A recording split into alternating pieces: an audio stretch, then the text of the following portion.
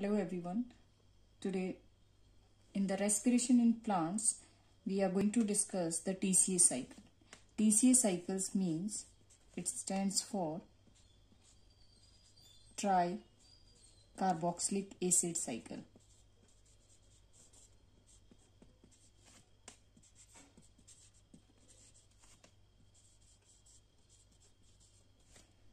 This tricarboxylic acid cycle, which generally occur in matrix of mitochondria.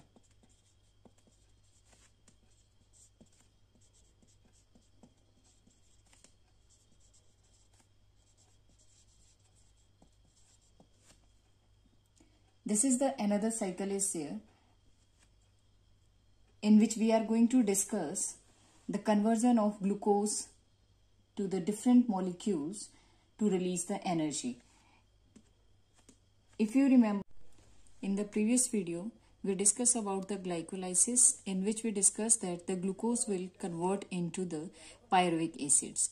And this pyruvic acids formations represent here that the partial oxidation of glucose has been occurred. Now, we are going to continue this cycle from the pyruvic acids, and we will see the different molecules formations here in the cycle known as the tricarboxylic acid cycle. Let's start now TCA cycle. We will continue our cycle from the pyruvic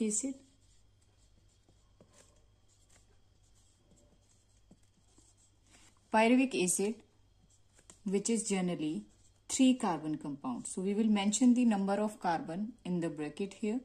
This pyruvic acids, it will convert into acetyl coenzyme A. And this acetyl coenzyme A is a 2 carbon compound. Now if any 3 carbon compound is converted into the 2 carbon compound, there will be loss of 1 carbon in the form of carbon dioxide. So it will come out from the reaction, and there is a reduction of NAD positive into NADH2. Again, because there is an addition of coenzyme A, so in the reaction we will add here coenzyme A. So normally this pyruvic acid, which has been formed during the glycolysis, it will continue or it will shift from the cytoplasms to the mitochondrial matrix. Pyruvic acid, which is a 3 carbon compound, it will convert into acetyl coenzyme A, which is a 2 carbon compound. So now the 1 carbon will come out in the form of carbon dioxides, and this NADA positive will get reduced into the NADH2. This whole reaction, it is known as the oxidative decarboxylation. Oxidative decarboxylation.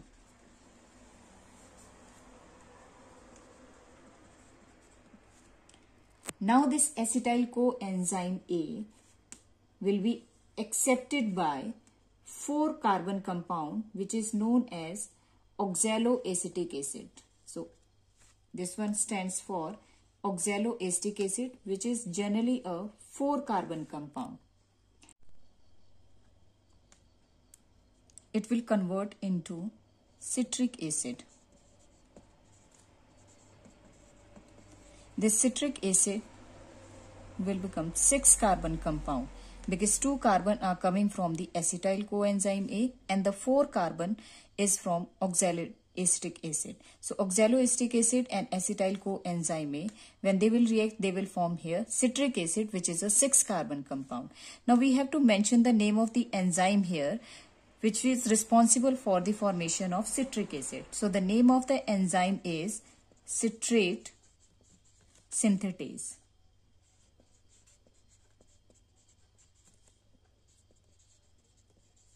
This is the name of the enzyme which you need to remember. Now this citric acid, it will convert into isocitrate. Isocitrate is also a 6 carbon compound. So the number of carbon remains same in the citric acid and isocitrate. It is a generally isomer of the citric acid, so formation of isocitrate. Now this isocitrate will convert into alpha ketoglutarate.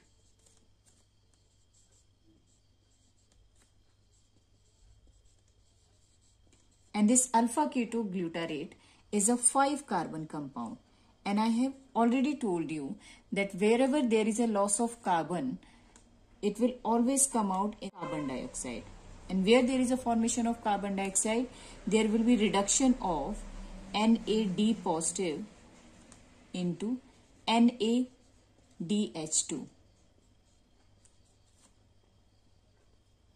So generally this isocitrate, which is a 6 carbon compound, getting converted into 5 carbon compound known as alpha ketoglutarate.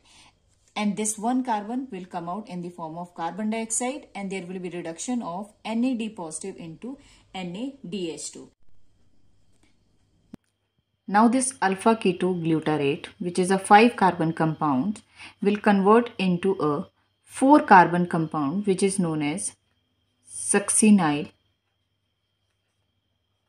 coenzyme A. So this succinyl coenzyme A, which is a 4 carbon compound. Again, there is a change of carbon from 5 carbon to 4 carbon. So there will be loss of 1 carbon in the form of carbon dioxide. There is a formation of succinyl coenzyme A. So we need to add in the reaction coenzyme A. And when there is a formation of carbon dioxide, definitely it is a reduction reaction. So there will be reduction of NAD positive into NADH2. So this alpha ketoglutarate, which was 5 carbon compounds, converted into succinyl coenzyme A, which is a 4 carbon compound, and the 1 carbon will come out in the form of carbon dioxide, and because of the reduction reaction, that is NAD positive into NADH2. Now this succinyl coenzyme A further convert into 4 carbon compound, which is succinic acid. This succinic acid is also a 4 carbon compound. So there is no change in the number of carbon, because succinyl coenzyme A is also 4 carbon compound and succinic acid is also a 4 carbon compound. But if you see here, this coenzyme A, it will come out from the reaction. So there is a release of coenzyme A, and there is conversion of this GDP into GTP, guanosine diphosphate into guanosine triphosphate, and this guanosine triphosphate indirectly will form ATP, adenosine triphosphate, which is a currency of energy. After the formation of this succinic acid, now there will be formation of fumarate.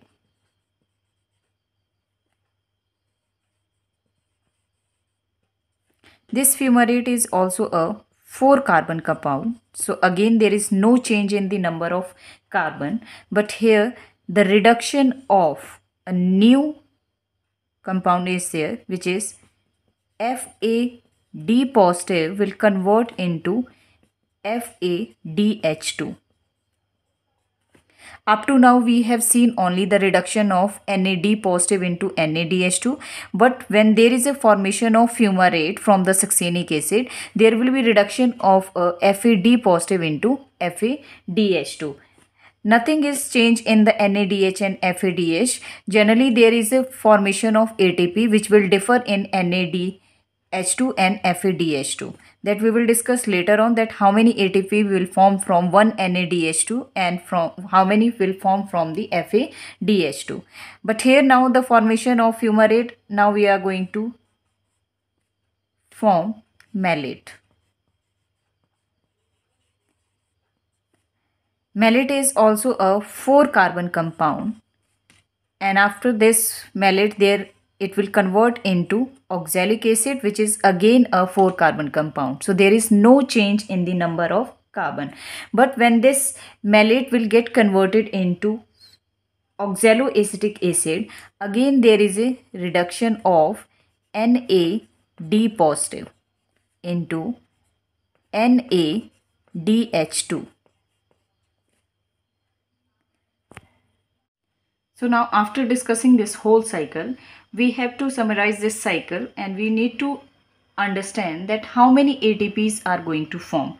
I told you here that if we talk about the direct ATP which has been formed from the GTP, that is only 1.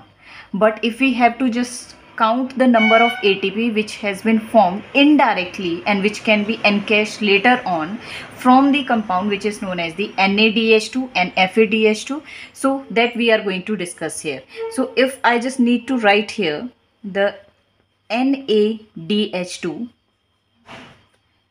you have to remember that one NADH2 is worth for 3 ATP and one FADH2 is worth for 2 ATP. So in the Krebs cycle, wherever you see NADH2, you need to see there that from this one NADH2 we will get the 3 ATPs, and from one FADH2 we will get only the 2 ATP. This is the basic difference between these two. Now if we need to count this number of NADH2 which has been formed during the tricarboxylic acid cycles, so one thing you need to be careful here. You will not count this NADH2 which has been formed during the oxidative decarboxylation. Actual cycle will start from here when your acetyl coenzyme A will accepted by the oxaloacetic acid. So remember this, whenever you are counting the NADH2, you are not supposed to count this one. You will just directly count the NADH2 which has been formed during this whole cycle. So let's start counting this. The one NADH2 has been formed over here. Second NADH2 is here, and the third NADH2 is when malate is converted into oxaloacetic acid. So in a one Krebs cycle, if we need to see here how many NADH2 has been formed, that is 3 NADH2. It means that it is worth for how many ATP? That is 9 ATP. And how many FADH2 has been formed? That is only one FADH2. So we will write here that one FADH2 is going to form 2 ATP during the Krebs cycle. And how many direct ATP will form from Krebs cycle? So we will see here the direct ATP is only 1. So the total number of ATP, if we see here, that is 12 ATPs. How many ATPs are going to form from one pyruvic acid? So from one pyruvic acid, I am going to write here PA for that. From one pyruvic acids, we are going to get the 12 ATP. But from one glucose molecules, we will get 2 pyruvic acid. So from 2 pyruvic acid, we are going to get here the total number of ATP, that is 24. This you need to remember here. From one pyruvic acid, 12 ATP. From one glucose, how many ATP pyruvic acids are going to form? That is 2 pyruvic acids. So the number of ATP is going to be double, that is 24 ATP. Here the cycles which we have explained here, that we have discussed only the one molecule of pyruvic acids. But if we are discussing the one glucose, so one glucose will always form here the 2 molecules of the pyruvic acids, and these 2 pyruvic acids are always going to form the total number of ATPs, that is 24. So let's recall our cycle once again. We started our cycle from the pyruvic acid, and it has been formed by the partial oxidation of glucose in the cytoplasm by the process known as the glycolysis. These pyruvic acids will get converted into acetyl coenzyme A, which is a 2 carbon compound. So the 1 carbon will come out in the form of carbon dioxide. There is addition of coenzyme A and the reduction of NAD positive into NADH2. This whole reaction is known as the oxidative decarboxylation. After the formation of acetyl coenzyme A, when it will enter into the matrix of mitochondria, it will accepted by the 4-carbon compound which is known as oxaloacetic acid. In the presence of enzyme citrate synthetase, there will be formation of 6-carbon compound which is known as the citric acid. So the 2 carbon from the acetyl coenzyme A, 4 carbon from the oxaloacetic acid, and there is a formation of citric acid which is a 6-carbon compound. This 6-carbon compound will convert into its isomer form which is known as the isocitrate in the presence of an enzyme which is known as the isocitrate. After this 6-carbon compound isocitrate will gets converted into 5-carbon compound which is known as the alpha ketoglutarate. Again, this 1 carbon will come out in the form of carbon dioxide and there will be reduction of NAD positive into NADH2. 5-carbon compound will form 4-carbon compound which is known as the succinyl coenzyme A. So for the formation of this succinyl coenzyme A, we will add here the coenzyme A, and this, because there is a loss of 1 carbon, so this 1 carbon will come out in the form of carbon dioxide and the reduction of NAD positive into NADH2.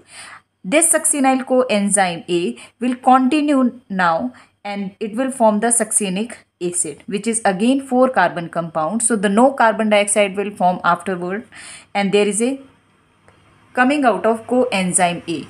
Now when the succinyl coenzyme A will convert into succinic acid, we will see here the formation of GTP from the GDP, and from this GTP which is guanosine triphosphate will indirectly form the ATP which is a currency of energy. Now this succinic acid will get converted into fumarate. Again this is also a 4-carbon compound. For this reaction we need the reducing compound here which is a FAD positive that will convert into the FADH2. This fumarate will convert into malate which is again 4-carbon compound and will forms the oxaloacetic acid which was the first 4-carbon compound who has accepted this acetyl coenzyme. Now we will discuss some standard form of NADH2. So NADH2 stands for nicotinamide adenine dinucleotide.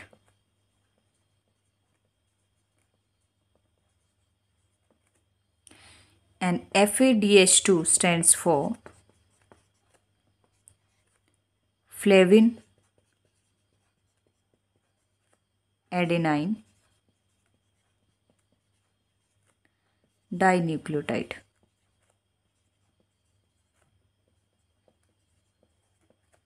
So they can ask you the standard form of these two, so you need to remember that. So this was our TCA cycle which is known as the tricarboxylic acid cycle. Thank you so much.